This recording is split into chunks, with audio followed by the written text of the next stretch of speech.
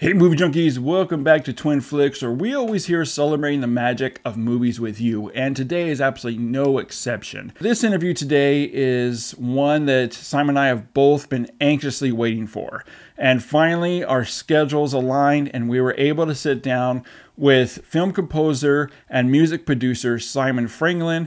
We dove in and talked a lot about his newest score for Avatar: The Way of Water. So he talked a lot about that score, what it was like working with James Cameron. I mean, this was a really fun interview as he really dove into his wide and prolific career, not just as a film composer, but also his career as a music producer, working with all the greats, having over, I think he said around 400 producing credits from all the top artists. It was a blast hearing about all his different experiences and his wealth of knowledge and what led to his transition from becoming a music producer, producing all these A-list music artists, to composing film scores. So without further ado, here is our conversation with our friend, film composer, music producer, Simon Franglen.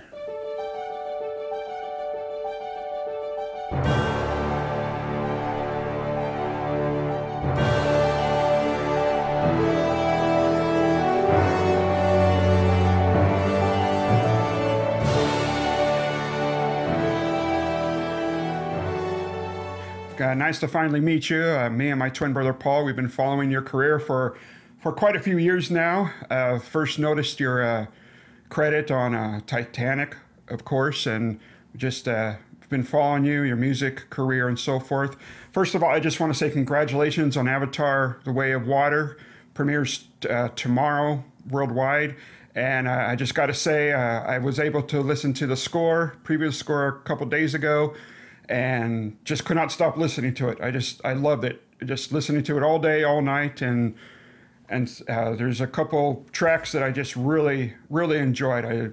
My brother and I were big percussion fans, so we really love hearing the drums and percussions and your work, and you can definitely hear some James Horner influence there, and then of course your own style. I'll say thank you very much indeed. It's been a labor of love. It's been a labor as well. Obviously, there's been several years' work and a whole year just on getting the score finished.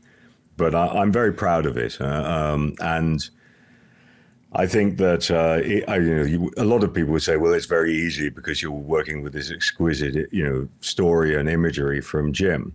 But he is, he knows, he challenges us all to do great work and to do our best that we can, and he will push and push until it's the way that he wants it. So I think as much as anything, you hear Jim Cameron in the score. You hear what he wants in terms of his film.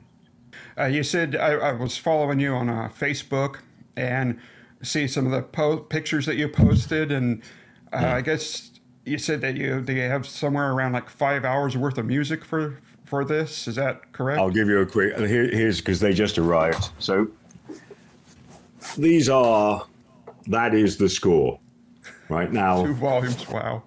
Now, normally you'd get probably a score is normally about this much here. So this is considerably more. Yeah, there's a lot of stuff there. Now, did you work on this during COVID? Well, we were, obviously everything was going to happen sooner, but obviously the lockdown in 2020 did change a lot of things. But then when I came down to New Zealand to work with Jim said, you need to be here with me. And they built me studios in the same block as his edit suites. And the idea was that he would wander down the hall and we would work together, we would collaborate. And that was how it was at the beginning. And then somewhere in a few weeks in, New Zealand went into an orange alert, which was that we all had to isolate where possible.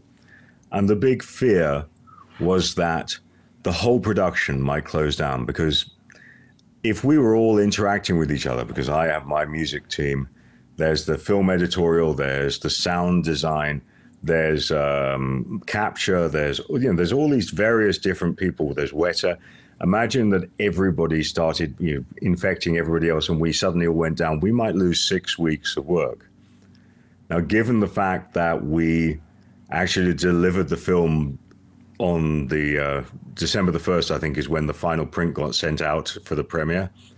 You can see that if we had lost even 2 weeks, we wouldn't have actually made the delivery date. So that was a big problem. And the only way to solve that was for us to go into work bubbles so that if any one bubble went down, it wouldn't stop the whole film production. I went into a bubble with 3 other people. I actually sort of lived my version of Severance. And we all, I saw these 3 other people for close to 6 months. I would wake up in the morning, I would cycle around the Wellington Bay, go to my studio, I would work in my studio, and then I would see 3 other people, then I would cycle home, and that would be my daily occurrence for several months. Until July, I think, was the first time that I actually saw Jim again in person, when we went to LA to do the first scoring. And we were Zooming beforehand, but it would be the strangest thing of hearing Jim through the door and then having a half-second delay to hearing him through the Zoom link. Yeah, kind of interesting way of working. Yeah, I talked to several people who've worked similar same way, directors and composers, and it's just it's a brand new way of working. Some enjoyed it, some would rather it still be in person. But as long as it gets the job done, it gets the job done. Well, I had a team also spread around the world, although I was only, because of when I first went to New Zealand, we weren't allowed to bring very many people in. I could bring one person with me from my team. And then the other, then I brought one, then I was allowed my music editor, my senior supervising sound editor, Dick Bernstein. And then we had one local assistant from New Zealand, Robin Bryant, who was phenomenal. Yeah.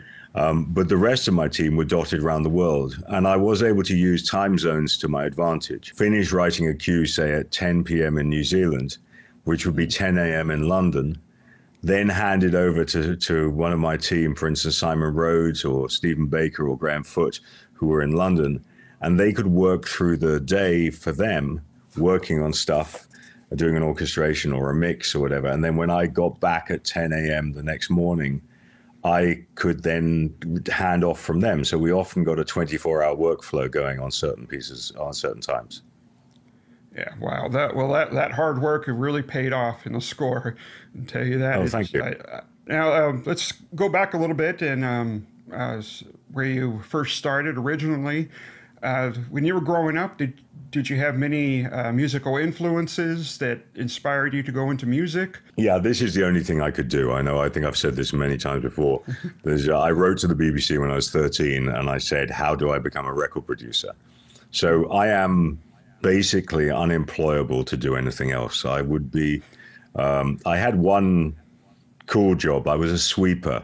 I used to sweep up packets, crisp packets and candy wrappers at London Zoo for one summer. But apart from that, I've only ever been a musician. And the influences, I came from a family for which classical music was a very important part of our lives. There was a lot of classical music in my family. And so that was what I thought I was being brought up with. Until The Damned played New Rose and I heard it on the radio, and that was punk, and that changed my life. So I then suddenly discovered punk rock, and it became that was my evolution. And so then I have these. I liked the edge. I liked, there was all the things, the rebellion, everything we wanted from our music. Yeah, that's what punk is, man. I got into that in my early teens, like 12, 13. I'm like, wow, exactly. I didn't know music could be this way. Yes. Been a fan ever since. You said you grew up in a household of classical music. Were your parents musicians, or? Both of them were good musicians. Both my dad and my mum. My mum still plays cello and piano. My dad played piano. He'd gone for classes held by Imogen Holst, who was Gustav Holst. but he was an amateur musician. He wasn't but my great uncle was a guy called Hans Keller. And Hans Keller was a legendary musicologist. He was also one of the people who created the BBC Radio 3, the third program, which was the classical radio station in Britain. And he was a close friend of major composers, and he also taught at the Hudi Menuhin School. I have actually a painting just next over here in my studio, which is a Stravinsky that his wife, Milan Kosman, who was a painter, she did of Stravinsky conducting, and I have it here. So their music was important. My family, my mother's side of my family, had come from Vienna, and there had been a idea that art and music was important. And I think that's something that I was brought up with, that this wasn't something to be forgotten about. This was something that you needed to take seriously. Yeah, definitely. When you said that you wrote in and said, hey, I want to be a music producer, you didn't have any formal training beforehand, or was this like training on the job training? I'd gone in my school. I'd gone from my junior school to my senior school. And in my senior school, I walked in and there was the theater, and I looked into the theater, and it had a reel-to-reel tape machine and a mixing desk, a little 6-channel mixing desk. And I literally knew exactly what I wanted to do. It's difficult to explain, but there was like that moment. And I started working in the theater there, and I started mixing sounds. And they then wrote back to me and said, well, you need a technical degree, because they thought I meant like a radio producer or something like that. And this is the BBC, right? This is where everything has to be perfect. So I sort of changed where the direction I was going on, and I headed off to, instead of doing what I thought I was going to do, I ended up trying to go and get an electronics degree instead, because that was what I thought I had to do. But I started mixing. I think I got paid to mix my first check for actually doing sound was when I was 15. I used to mix live gigs from about 15 onwards. And I was doing, my own music and so on. But I sort of knew where I wanted to go. Yeah, kind of instinctual, just came naturally to you. Sounds and it was also, there was the weirdest things though, that I went up to Manchester, where my degree was going to be at UMIST, which was like the sort of MIT type place in Britain. And I hated it. I just hated every second of it. But what I discovered was that I had an aptitude for booking bands before they became big hits. I became the social secretary, the guy that booked all the bands for my university. And also Manchester at the time was an astonishing place for music. So I was member 346 or something like that, or 364. I can never quite remember why, of the Hacienda Club, the legendary Hacienda Club. Yeah. And I would see everybody, and I go and see 3 gigs a night. And again, I was still sort of doing my own thing on my own. I had a Casio FX 502p calculator, which had this thing that you could. It was one of these weird things that allowed you to have a tape backup. And the idea was that you could program it, program algorithms into it and think. But there was a side thing, which it would make bleeps. And you could tell it how long to make a bleep in a different tone. So you could sequence. I could make like, right, I want an A for 3/16 notes, and now I want a C for 1/16 note. And it was a very, very rudimentary sequencer. But I would start making sounds using that as well. So I was up in Manchester, and then at some point I left and went. Now I thought, oh, I'm going to be an artist, which is probably, I think the world is safer that I'd never made it. It was a good thing. But I went into a tiny studio and recorded my demo of my own stuff, and somehow persuaded the studio manager the studio owner that he needed a studio manager, and he agreed as long as I took the great salary of £25 a week. So I got paid £25 a week to run this tiny studio in central London. And at that time, it was an 8-track, then it became a 16-track. And then the owner, and I think this is sort of like a pivotal moment for me, he decided he had an interest in electronics in music, and he bought a thing called the PPG Wave and Wave Term, which is one of the very first sampling. It was one of the very first samplers. We could sample before. So we could trigger a sound off a delay or something like that, but this was the first time we'd ever been able to do this properly. There was that. There was the Fairlight. There was the Synclavier. And the PPG Wave had enormous memory. It had I think initially we had 128 kilobytes. We may have upgraded to 256 kilobytes of RAM, which meant that you could get either a 1 kick drum, a snare drum, and a hi-hat, or 1 bass note. And so you would synchronize it to the tape, and you would play your kick, snare, and your hi-hat, and then you would delete those sounds, and then you put your bass note in, and you play the bass note, and so on. And that's how we used to work.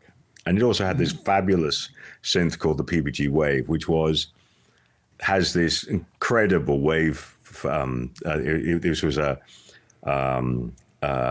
waves in the PPG Wave. I was using the 2.2 and 2.3. They just sounded amazing, and you can hear that all over the records of that period. And it had one other advantage for me, which turned out to be an advantage for me, which is that it broke down all the time.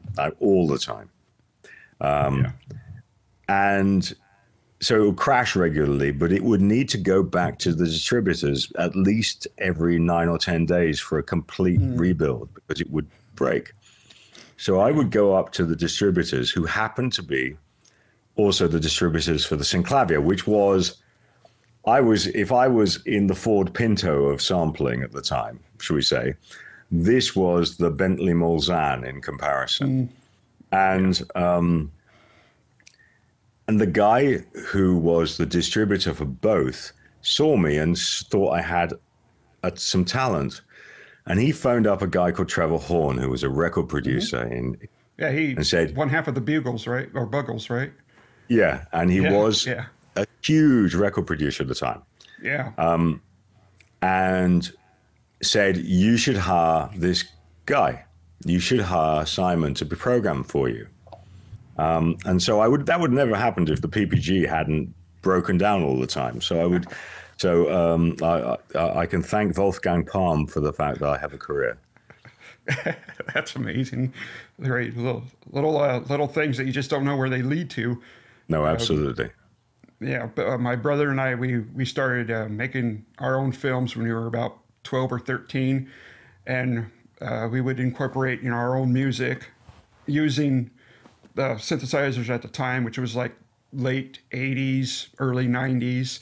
And the tape always broke down, only a few kilobytes. And I mean, it was horrible at the time. And you look back at it now and you're like, those were really fun times. Those were like, you really got your taste of what it really is like to go into music and entertainment industry. And sometimes I miss it sometimes. And then other times I'm like, well, I'm glad we have the technology we do today. It's something that I still cherish. I think there's something in some ways, there's elements of what I do, although I think are very much the cutting edge. But there are parts of my process that are, I think, rooted in what I learned then. One of them being make a commitment. So rather than leaving everything like, I think it's almost, I often will commit, something, say, right, this is it, and I'm fixing it, I'm locking it in place. And, I can go back and undo if I want to, but it's that I think the idea that everything has to be available and to tweak sometimes actually leaves us not actually refining. Sometimes you get to the point where you spend so much time refining, you lose the clarity of thought. And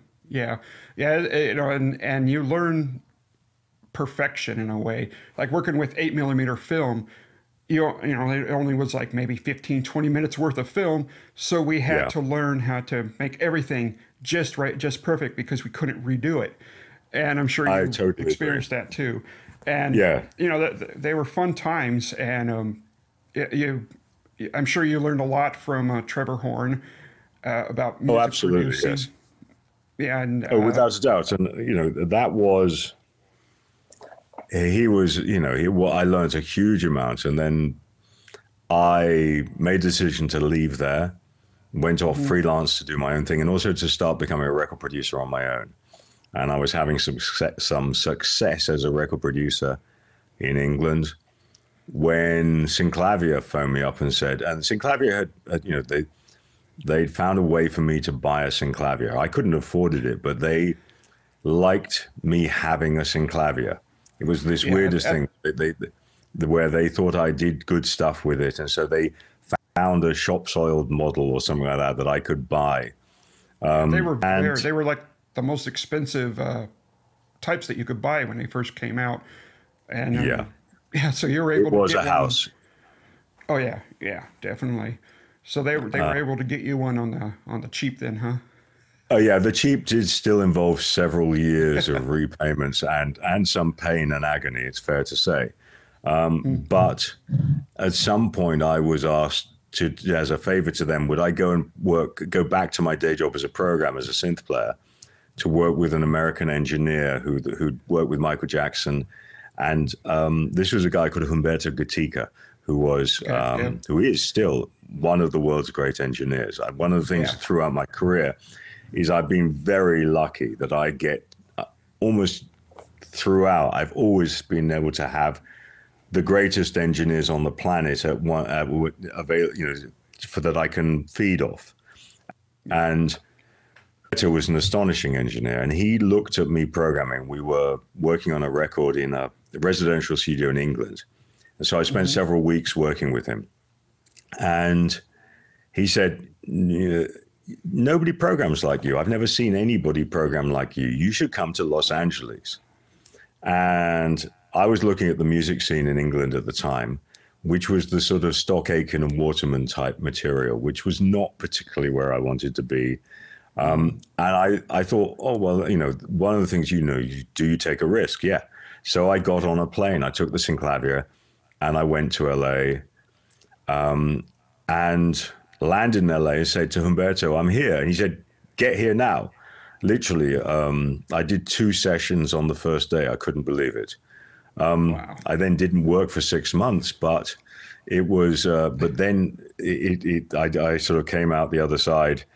I would commute back and forth between England and LA. So I was still doing work in England, and that would pay for me to stay in Los Angeles a bit longer.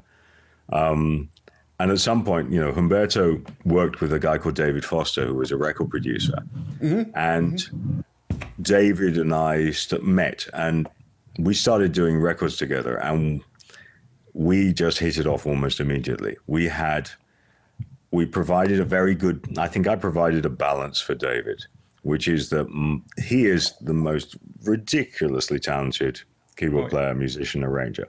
Yeah. And he provided a beautiful, these exquisite things. And then my thing was groove and stuff like that, but also I gave him a little edge, I think, in some ways. And so we started doing records together, and that went rather well. And there's a period in the 90s where I'm doing, like, I don't know, it seems like I'm doing number one after number one after number one after number one. It just constantly. Yeah, looking at the people you worked with, record producer, engineer, like you mentioned Michael Jackson, Madonna, Celine Dion, Peeble Bryson, Pink Floyd. You did a 3D immersive installation, which I would like to talk about later with that. Yeah. I mean, you worked with the biggest names, the biggest talent. And what was that like? It must have been mind-blowing that you're actually here with these people, with the talent, with these wonderful producers and music makers. What was going through your mind then? Well, I think I'll give an example. I mean, one of the records I'd made was with Quincy. I did Q's Juke Joint with Quincy. and some other things. But Quincy, there is a famous phrase from We Are the World that was stuck on the door, which was check your ego at the door, right? And Yeah.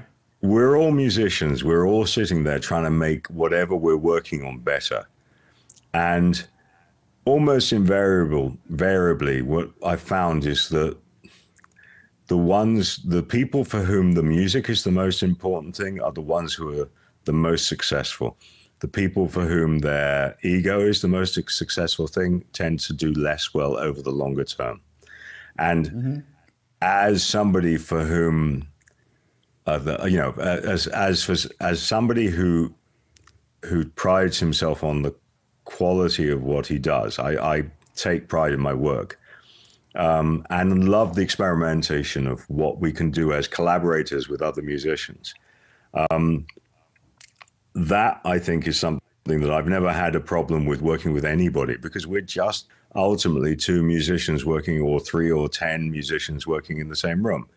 It's like me conducting an orchestra. Now, I am not the best conductor in the world, but I was talking to the members of the orchestra who said they like it when I conduct, because there's an energy and there's a clarity of idea that I give, because I can sort of like hone in on the things that they want. And I think that, I give them feedback that they like. And since it's my music, I clarify what I need. And I think when I'm working with David or Celine or Quincy or Michael or whoever, part of that was that everybody was just trying to do the best they could. And the same goes with film music. In terms of the work I did with, I started with John Barry. That was my first film composer, proper film composer I met and started working with. As an Englishman, that is he's like one of our heroes, because everybody wants to be 007. But then that evolved to Alan Silvestri. And then from Alan Silvestri, I started working with Howard Shore. And then I started working with James Horner on Titanic. And all of these people they have completely different approaches, but they have a similar thing, which is that there is a good enough isn't good enough. You have to make it so that it absolutely is great. You have to have a love for the music. You can tell a difference between someone who's just doing it for the money and someone who's doing it for the art. Someone who's doing it for the art cares about it, spends time on it, massages it, makes it as good as it can be. And those who are just in it for the money, just really, they have some talent, but that enthusiasm just isn't with them. And, I'm sure the orchestra that you conduct, they can feel your energy, they can feel your passion while you're up there conducting, and which inspires them to do the best job they can do. I think that's fair. I think it's also that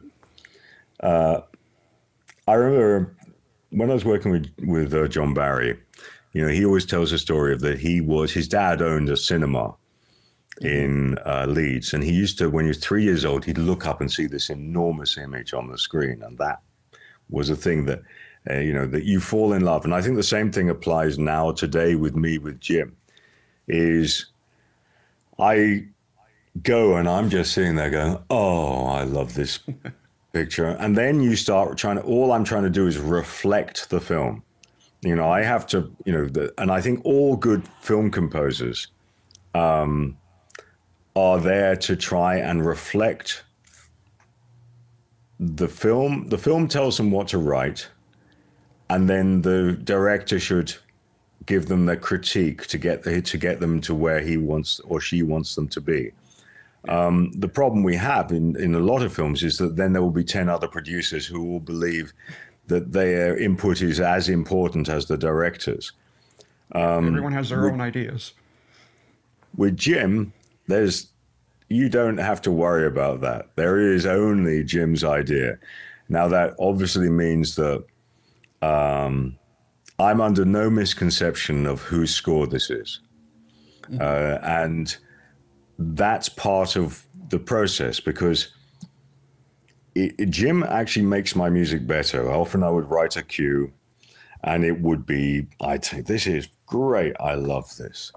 And then what actually happens is I hand Jim the cue, and then he takes it into his Avid, and it may stay, it may stick, but quite often what actually starts happening is he goes, oh, you know what, what happens if I move that bit here? And he'd often say to me, hey, I moved it a second ahead and it's got better because this sync. Now that may be an easy thing, but often actually he goes, well, actually I like this bit here and I want to put it over here and I want this bit here. And now he shows me, having had a piece of music that I thought flowed like this, now I have a piece of music that flows like this, and I have to try and rebuild it. But I think without exception, Jim's revisions of my cue, however hideous then they were in terms of the reworking I had to do to get the idea, but his clarity of line and there's a vision there. And once it was my job to like hone in on getting making his vision into a piece of music. He can't write music. He would say that his ear for music is not great. I would disagree. I think he's got a great ear for music, but it's not a purist musician's ear. It's he's got a listener-critic's ear. Yeah. And he's also but he has a phenomenal sense of how music should play in a Jim Cameron film. He has the best sense of how music should play in a Jim Cameron film. And for me, that makes my life really easy, because at the point that Jim is happy, I think that I can then, he'll take ownership of the music, like he takes ownership of everything else in the film. And my job was to serve the picture. And that's my first role is that conversation you have with the picture, which is that one that creates those notes in your fingers and so on, is that the picture tells you what to write and you sit down and you write it. And eventually I will sit there and then have that argument with myself about whether it's any good. And there is just a quick question. A lot of composers like John Williams, they'll watch the film without any sound. And then there's other ones that will watch it with either a tip score or just the sound itself, along with the picture. What's your preference? In a perfect world, I always have no temp. Sometimes on some projects, I'll have no temp. But in this case, Jim gave me a temp, and sometimes we varied from it, sometimes we didn't, depending on what was going on. And also, he would also take music that I'd written and start taking bits from one place and putting them elsewhere. And I would be doing rewrites because he'd heard something in a cue I'd written here that he liked and thought that it would work better over here. And by the way, that's a process that he did to James Horner on Titanic and Avatar. The idea that the music was just a one-way flow from the composer to Jim is wrong. What happens is that there is a conversation that happens between Jim and a composer, and Jim looks at the music as being part of that. The opening cue in Titanic, we had got to put a cue together that was a single particular idea. I remember very clearly because my job on Titanic was to sort of be the sort of fake orchestra because we had no money. And there was this cue: as you go down, you dive into the wreck. And that was great. Listen to it. Jim listened to it, came in and went, yeah, this is great. And then later on in the process, much later in the process, he actually took 5 different sections of different cues and just put them on top of each other as you go in. And it's incredibly effective, but it was nothing like the cue that was actually written. That's very interesting. Yeah, you see the best filmmakers, the best directors really work very closely with the composer.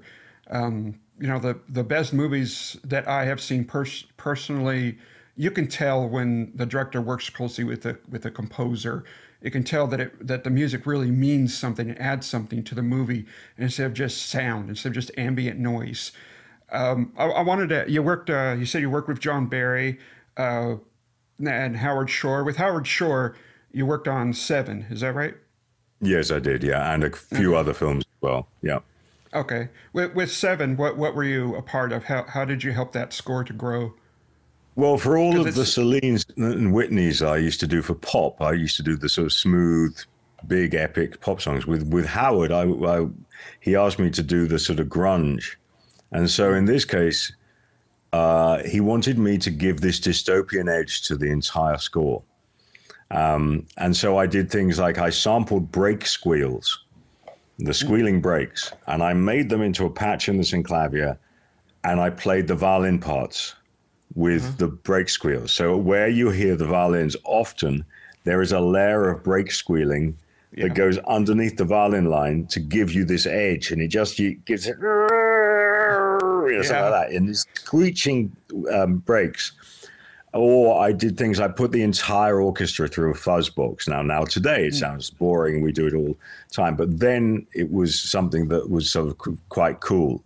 And Howard was very much an experimenter and was very happy for me to do those things. This is obviously pre-Lord of the Rings, so this is when we're in the sort of more edgy side of his phase after Silence of the Lambs and so on. Yeah. The score to Seven is just phenomenal. I just love how you all incorporated just the darkness. It just added more intense and darkness to an already dark and intense movie, and it just helped. It was just put it was very much level. A thing. Yes, and I think there was a conscious decision by Howard to ask me to give him this layer of almost like your fingers on the blackboard, shall we say. There had to be this tension element that the orchestra itself provided some of, but I just needed to give him that electronically with synths and with samples. Yeah. It always bugged me for years. I could never find the score to buy. I always loved the score. And then I think in 2012, 2013 or 14, Howard Shore on his production company released the soundtrack to the public. Oh, right. I got two copies of that score, and I listened to it all the time. And of course, James Horner. How did you get involved with James Horner? So with Titanic, I was working with Alan Silvestri. I think we were doing a film called Contact, and and his agent was the same agent was James Horner's agent, and phoned me up and said, "Look, would you go and see James?" And the first thing I met them was that there was this problem. There was this problem film that everybody knew about in Hollywood, which was the film that Cameron's Folly that was going to bring down Fox Pictures and and Paramount Studios. Both of them were going to go crashing down because of the fact that it was so massively over budget. And the music budget was microscopic, absolutely microscopic. Really? And there wasn't money for orchestra. So I was the guy who could use computers to make, like orchestral sounds with the synclavier and make some interesting textures with synths. And so I went to talk to James and he said, well, let's do a test. They found some money for a demo for me to do. And the first thing I got was a VHS cassette of the syncing. And you look at this and you think, this is pretty incredible. So I worked on this on a cue that it was fully orchestrated by James and Don Davis, I think it was. So there was a fully orchestrated cue, and they wanted me to do the orchestral elements and then also add a little extra something in there. And I played it back to him, and they said, "Yeah, well, this is great," because it was as much as anything also to give Jim Cameron an idea of what the score was going to be like. But that rapidly evolved into us decamping to a studio in Calabasas in California called Castle Oaks. And there was a small room, smaller than the room I'm in now, where I would sit on one side with my 2 tons of synths. And then there would be a tiny gap with a little chair where Jim Cameron would sit. Then in the middle, there would be a keyboard for James Horner to play. And then on the left-hand side was Ian Underwood. And the 3 of us made this score. The problem was we had so little money. I had to call up manufacturers to borrow loudspeakers and a mixing desk and things, because I had to engineer the synths, because there was no money to hire Sean Murphy until later in the process. James then found a way to get some money for some orchestra. But there's a reason, for instance, that Take It to See Mr. Murdoch is 4 and a bit minutes. And a few years ago, when we did the Titanic live show at the Albert Hall, we had to revisit that. And I always presumed, it must be hugely orchestral. And I looked back and discovered that 3/4 of it is just synth, and it's only at the key change at the end that it becomes orchestral. Those are the things, the compromises we were making. The bum bum ba da dum bum ba dum bum bum ba da dum bum was made up of about 6 or 7 synths between me and Ian Underwood. The idea was it was going to be replaced by the Harlem Boys Choir, who Horner had worked with on things like Glory, but we had no money, so the synth stuck, and that was the sort of thing, and obviously, in the middle of that, he gives me a piano sketch on paper of this song, and said, "Well, you've worked with Celine before," and I said, "Could you make it sound like a track for Celine?" So I then programmed up what became fundamentally the version of My Heart Will Go On that you hear. Though they did allow me to put some orchestra on the end of it. Yeah, yeah.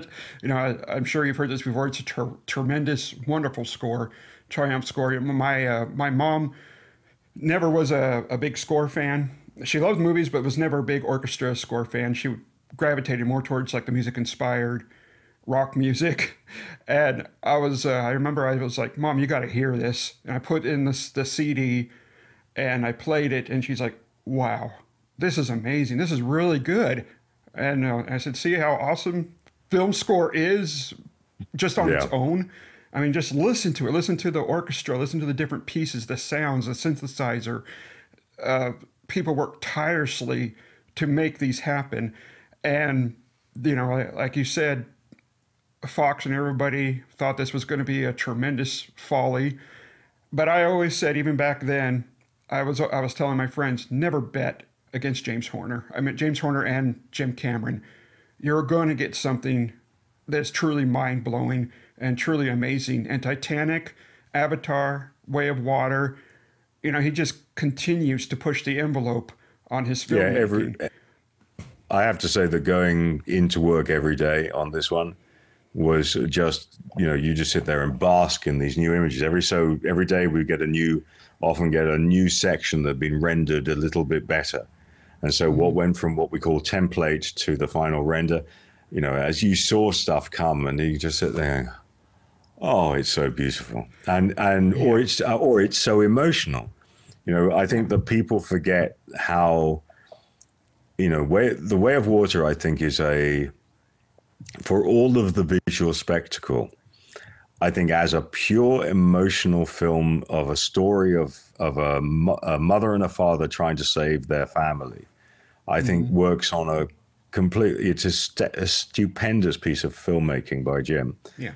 And there is only, as far as I can tell, in my opinion, for what it's worth, is the 2 great directors of action music, or 3 of action, would be Jim, McTiernan, and probably Frankenheimer for some of the stuff. But you look at Jim's pacing on action is second to none. And you look at some of those big action sequences later on in the film, and every time it's the way that he keeps that journey going and keeps your interest. And nothing is, I mean, it sounds stupid because we've got the title of the song, Nothing is Wasted, but nothing is wasted in a Jim film. He's so efficient in the way that he actually moves you through a scene. And I think that he doesn't allow us to linger, even on that Payakan score, the cue that we were talking about, where there's that point when Loak and Payakan are there, and there's that beautiful shot with the sunlight dappling through to Payakan. Yeah. And you go, this is the most beautiful thing. I need another 30 seconds because I could write so much. And you go, no, we're done. We're on to the next thing. and that is, many other directors would wallow in a scene like that and make it twice as long. But Jim is rigorous about getting on to the next bit. Yeah, well, it's a 3 hours and 12-minute movie, and I think going further, you know, that's like a worry to a lot of companies, because they want to get people out and have the next audience in. But you know, I can tell you also. Yeah, sorry. Oh, go ahead. I was going to say that the stuff on the cutting room floor is just. There is some incredible scenes that never made it through. He's rigorously. He's pretty ruthless with himself. Yeah, yeah. Now I did have a question. Yeah. Working with Cameron, did he approach you after Horner's sad passing? Did he approach you initially to go ahead and score Avatar 2, or did he? Do you know if he looked for like Alan Silvestri, who scored The Abyss, or someone else, or did he? Or did you know that this was going to be your film? He asked me initially because they asked me, Jim and John asked me to take over the music for the park. At the time that James had died, he'd written a theme for one of the park rides, but I was going to oversee all of the park stuff, the Pandora World of Avatar thing, which was a huge undertaking. There's sort of like $1 billion bet for making this park in Florida. And there was 5 hours of music to write and deliver for the park. And we were at the sort of like commencement of that when James died. And they and Jim and John and Disney Imagineering asked me to then take over that. And that took me another 2 years of work on and off. I was doing other things like Magnificent Seven and some other things. Yeah. But a lot of my time was taken dealing with the park. And that finished in the summer of 2017. And in December 2017, Jim phoned me up and said, I need you to read the scripts. And he wanted me to read all of them. He wanted me to read 2, 3, 4, and 5. And part of that was that there needed to be stuff for the on-screen music, the thing we talked about in terms of that point where we have the... there were things written into the script that were there, and he needed me to write those immediately because they need to be shot by Zoe Saldana singing the song chord in March of 2018. So there had to be a song chord. There were all these things that needed. There were other elements that actually ended up being cut out as well. But there's a lot of material that he asked me to write. And he wasn't interested in talking about the score at that point. But he did ask me sometimes, say, well, what would happen if you scored this? And there are actually snippets of early things where I said, well, this isn't scored, but I've just added a little extra here. And there are some bits of that are in the final score, things that were part of demos that we were using for other elements in the film. And as we just continued talking, and then he said, well, why don't you go and write me some themes? And so I wrote, off the script, I wrote the song chord theme based on the Zoe song, but I expanded into a big orchestral thing, the thing called Home Tree on the album. Yeah. And then I wrote the Return of the Tulkun theme, which at that point I'd called Skimming the Waves, which was, again, written straight off the script. And then I started, and I did some other stuff. There's even a piece when Jake is going out to, there's a point when he's heading out across the ocean to meet up, to face Quaritch. And there's a piece from those original attempts where I wrote a piece called Preparation for War. That has ended up in the film. Again, that was written off. Wow. Then COVID happened. And they had to work out how they were going to finish the film. So that a whole crew of them went down to New Zealand. They were in New Zealand. I was in England, I think, at that time. And actually, no. Then he asked me to go down to New Zealand. This was December 2019. So I went down to New Zealand. I met up with him, and we talked a little further about this. And he said, well, I'd like you to think about maybe whether you'd like to do some test scoring, because he wanted to try some ideas out and also see what my style was like. because he was, I'm sure they were probably talking to Uncle Tom Cobley and all. Wouldn't you, if you're doing the biggest movie in the world? Oh, sure. And so he asked me to do some test cues. That got held up, obviously, with COVID, but eventually I was able to do those test cues in 2021. And much of those test cues are in the finished film. So Parents from Hell, Bad Parents, is from my test cues. The knife fight is from my test cues. The final version of Home Tree is from, the Family is Our Fortress was one of the test cues.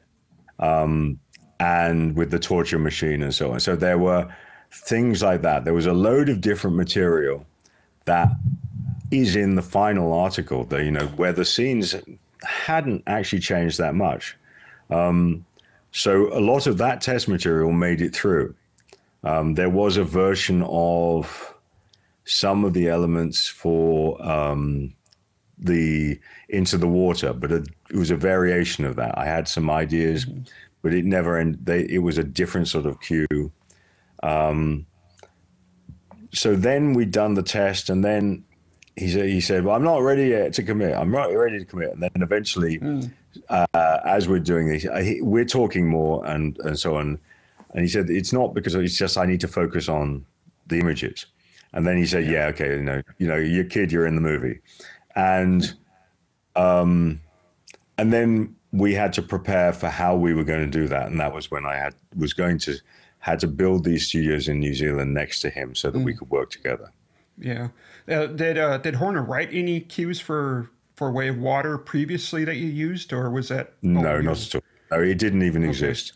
It was Horner was Horner had died in 2015. The film scripts probably weren't even. James had agreed to do all of the sequels at that point, but no, there were no cues written for Avatar for Avatar 2, 3, 4, and 5 from James. How challenging? How challenging did you find it to score just from script instead of seeing the visuals? Did you find that more challenging, or was it more freeing? Well, in this show, that was just concept, so that's easy. No, that's fine. And also, a Jim Cameron script is really detailed, so that you can absolutely see, you can see what's happening. And I think it does make it easier when you read a script that tells you exactly what you're going to see, and it just appears, and then the notes just appear, and then you just do it. And then he started giving me picture. Yes, it would have been late 20, early 21. I started getting just chunks of picture to work from. And that was really just for us also to continue that conversation. Now, since he was already cutting stuff that I had written into the film, so I would see that there would be temp cues from, like the Home Tree cue would appear in the film and so on. So there were things he was liking about what I was doing. And we had a good working relationship. I think we do have a good working relationship. I've done all his films for the last 25 years. If you take it this way, if there have been 3 films in the last 25 years, I've done all of them. I've been part of that. And that he is, a lot of his crew, that's true of. Because, Jim works in a particular way, and that there's a challenge to that, because you want, because Jim has, he has a real focus on what he wants to focus on. Sure. But there's also clarity to that. And I think that for, I enjoy it. I find it fabulous, and I love the challenge. And I think that's true of all the people who work on a Jim Cameron film. Yeah. Yeah. I wanted to go back to the Pink Floyd 3D installation that you did. I was, excuse me, when I was talking to my younger brother about that, and he's like, 3D? Isn't music already kind of 3D? And I was like, well, I guess in a way, but this is different. Would you go ahead and explain what that 3D installation, immersive sound installation that you did is really about for those who don't know? So I have my other specialist nerd subject is immersive audio in all its forms, especially in large scale installations. What happens when you make a big room, like a big room, into something that you can place things? And I've got an installation that runs, for instance, at the top of the Shanghai Tower with 240 loudspeakers, where I have the music of 4 interlocking orchestras in 3D. So you can walk inside the music. And you can place sounds very, very detailed throughout that 3D space. And because I'm known for some of the things I've done in immersive audio, some friends, basically Pink Floyd came and asked me if I would produce mixes for them. And I worked with my engineer, Simon Rhodes. We created an immersive space. The idea was that they were doing this exhibition called Their Mortal Remains, which was going to be initially at the Victoria and Albert Museum in London, then tour around the world. And in this space, they had quite a big area. It turned out to be almost the same size as Abbey Road Studio 2, the Beatles studio, which is where we actually then did these remixes. And they gave us the multi-tracks. They gave us literally those master tapes of those tracks and said, go ahead and now mix. Everybody knows how they should sound. There's no way that you're going to, and we worked with Andy Jackson, engineer, as well, because Andy would sit there and go, yeah, no, maybe that's, maybe we've gone too far or not gone far enough and so on. But the idea was that I was allowed freedom to make a mix. And it's something special because we had these huge, these big Neumann loudspeakers. In fact, you can see like that rack, the thing over there. That is a Neumann studio reference loudspeaker stack, and it's incredibly detailed, and the bass is incredible, and it's my reference leader. But we had 25 of those arrayed in this space in 3 dimensions, so that we had the equivalent of imagine the world's finest PA system, incredibly loud if we wanted to, but just the most detail you've ever heard. And we could place sound in there, and they gave me things like Comfortably Numb. And I was able to go, hello, hello, hello, hello, with Roger Waters above, 6 yards, 6 meters over our head. Wow. So you put him up there, and then what we've discovered was a way of anchoring the music. We placed Nick Mason in the middle of the room, because what was interesting was when you try and make it like a standard 3D mix, then everybody just looks over there. I didn't want that. I wanted people to be able to walk around inside the music. And so what I did was put Nick Mason in the middle of the room. And once we did that, that sort of gave us an anchor. And then we started putting the band in slightly onto the different walls and spaces so that you could put Roger over here. And what that meant was the mix was always coherent. You could always hear the mix of the song. But if you walked towards Roger, and there was 3D projection as well, so you were seeing images from all the band members, and we placed them to go with the sound.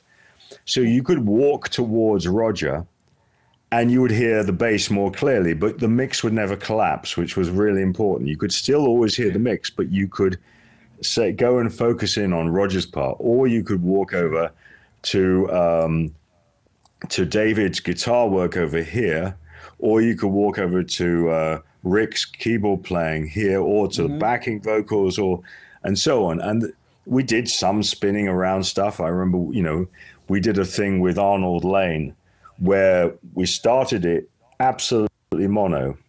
And so it's bashed down the middle. And then ba-da-da, da-da-da, ba-dum. And then I went ba-dum. And so the whole room suddenly explodes. So they think they're listening to it just like this. And then we just made it massively surround. And there were things like that we were able to do. And it was a huge success. Hundreds and hundreds of thousands of people went and listened to this. It was sold out for months on end. And I'm very, very proud to see it. Yes. Yeah, I desperately wanted to see it myself, but unfortunately I wasn't able to. My dad got sick at the time, so I had to stay home and Yeah. Anyways, yeah. Do you have any plans for doing that for other bands, or has anybody else come to you? We did talk to some other bands. I mean, there is some things I would love to do. To do more of this, because when you hear, we all do our Dolby Atmos mixes, and we've done a Dolby Atmos mix for this film, for the film score. Mm-hmm. What you obviously you can sit down and you can. The great thing about the way that now with spatial audio on streaming is that we've gone from some of the crappiest audio we've ever had in our lives to some of the best almost overnight. Mm-hmm. When Apple announced spatial audio, we went from everybody thinking the audio was an MP3 to it now being a 2496 Atmos master, which or 2448 master, and that is, for us, for somebody like me for whom sound is important, that's just great. But we have done Atmos mixes, and what you hear in those Atmos mixes is what we put into the film.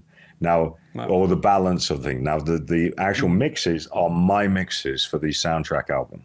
So they're not, the mix you may hear in the film is Jim's variation of that. Because, you pull things down to stay out the way of a dialogue. You do this because you want trying to hit a sound effect, or you're trying to move something out the way. So the film, music in a film is always a compromise, but the album hopefully is where I get to actually tell you, this is how I hoped it would sound. And there are compromises sometimes, like I remember on the Cove of the Ancestors cue, where I initially went really big when we see this. And then the problem was that there was a dialogue line, and I was stomping all over the dialogue line. So I had to pull it back a bit. And there are times like that you do this. But in terms of what you're talking about with immersive audio and other bands, I love doing those things because I've done some test things with old recording. I've done, like, in this room here, we remix some stuff like the Staples Singers, and you hear them. And when you hear the whole band, and because now instead of it all just being over there, you've now got all of these walls where you can put people, express yourself in proper surround is a pretty ridiculously great thing to hear. Yeah. Amazing. Something audiophiles have been desperately wanting for years, and now we finally have it. It's truly amazing. It really is. Yes, I totally agree. Yeah. Okay, well, about the end of this, first I got a couple viewer questions. Yes, of course. Go ahead. Mine. Okay, we got one from Michael H. He's asked, when composing a score, how much does the director control the score, or do directors leave you alone and you just do what you do? It depends on the director. With Jim has a very, very firm idea about what he wants in the music, but he also allows me the room to experiment. I mean, one of the things that I've always said to anybody is, you got to give me I've reserved the right to be wrong. And because that is the process, is finding right often means you have to go down a few wrong alleys until you get to the right road. And but Jim is also responding. Often there'll be things where I will I write a cue and he loves it. And then as he evolves his opinion, he thinks about it, he sits with it, and then he starts doing his snip and making it and saying, no, come back. Well, what happens if I move this here and everything else? And suddenly he gives me back a piece of music that is different, but is now Jim Cameron, which is very important. Now, he's somebody for whom he wants to have a tactile interaction with the score. With someone like, I just did it at the beginning of this year, I finished a score with a guy called Jean-Jacques Arnaud, who is a phenomenal French director, A Name of the Rose, and so on. And Jean-Jacques, when I start looking at this, the film, which is an amazing film about the saving of Notre Dame, I said, there's no temp score. He said, well, I don't want a temp score. You just go and write what you think. And that is great. Now, we had a relatively limited budget, but what we did do is he and I spent time on themes so that he and I would get to a point where we would find themes and textures that he liked. And then the next thing he wanted is I would send him cues as I was doing them. And he just allowed them to be there. There was probably one or two cues where he asked me to make some changes based on something that I wasn't quite thematically hitting. But his opinion is that he hires a composer to go and write music. So let them do that, because he thinks that it gives a flow to the score, that the score now has its own, it has to have a character. And he thinks that the more people that get involved in that character, the less the score retains that thing. So he's an example of somebody for whom it's exact opposite to many people. You know, there are lots of people you work with where it's literally they want you to do exactly that. And I have been involved on films where the temp, where I have been told, no, you mean, no, not like that, that. And that's the most depressing thing that happens. Oh, sure. It's like, well, why don't you just use the existing music? Why do I have to recreate it for you? Let me Exactly. do my job. Yeah. But we're guns for hire. I mean, we write music by the hour. When I write pure classical music that is going to be played in a concert hall, then I can do anything I want. And I can just write it and I can go sit there, and the only person whose opinion I care about is my own. But when we're writing film music, the film is telling us what to write, but also we have to get that sense where the director feels that we have correctly reflected the emotional flow that he or she wants in the film, because that's what our job is. We're there to give that sense of emotion, give that sense of connection in a way that almost anything else can't do. A sound effect can't give you that sense of connection with the characters. And especially in a film like Avatar, where there's Way of Water, where so much is underwater, where there is only the music to act as the narrator for what we're seeing. That's a really important connection. That was something that Jim and I worked on in depth, trying to make sure that we had that connection so that the narration that happens from the score is right. And that's really important. Sure. Yeah. Another question we have from Kitty. She asks, did you work with Magnificent Seven? Did you work with Antoine Fuqua closely finishing that score, or were you left to your own devices? No, Antoine's great. I did several things with Antoine, and no, so I had taken him a suite of themes, and then he and I went down to see him in Louisiana where they were shooting the film, and then we talked, and then I started working, and he would come over to my studio, come over to here on a regular basis to hear things, and then he would have opinions. And there were several cues that got completely rebuilt because he loved something and then he thought, well, maybe it's too much. There was a cue called Seven Angels of Vengeance, where I wrote it in one way. Then he said, yeah, it doesn't have quite enough like cowboy joy, should we say. And so we stopped it, we dumped it. I wrote another one, which was more perky and more up. And then he listened to it and goes, no, we were right the first time. And that's okay. There are lots of times when you write music and directors have to come into the score. Because they may have lived with a temp for a while and therefore they have temp. And Antoine is very good about not having that. But is there anything anything new? It's a new color that comes into your film, and that you sort of suddenly go, oh, wait a second, there's a pink throw on that sofa. Do I like that pink throw on that sofa, metaphorically? And eventually you got to work out whether you like it pink or whether you want it blue.